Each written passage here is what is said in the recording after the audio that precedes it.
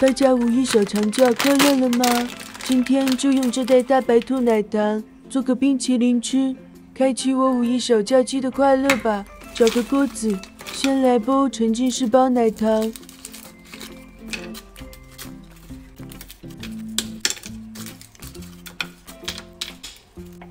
包了差不多10块，然后起锅烧火，拿1盒纯牛奶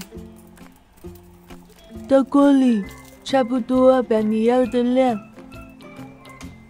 然后开始小火慢慢熬奶酱，不停慢慢搅拌，直至熬出这种奶黄色的酱。先放冰箱冷藏，然后拿来1盒淡奶油，倒100克进去。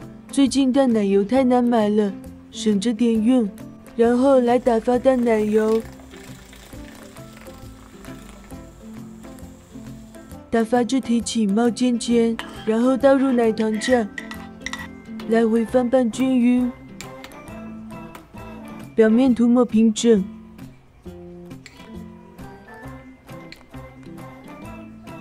放入冰箱冷冻4小时，香甜细腻、奶香浓郁的大白兔冰淇淋就好了，赶紧来吃一口。浓浓的奶香味，香而不腻，吃起来比较清爽的口感，温润中带一丝微凉，一口一口超好吃。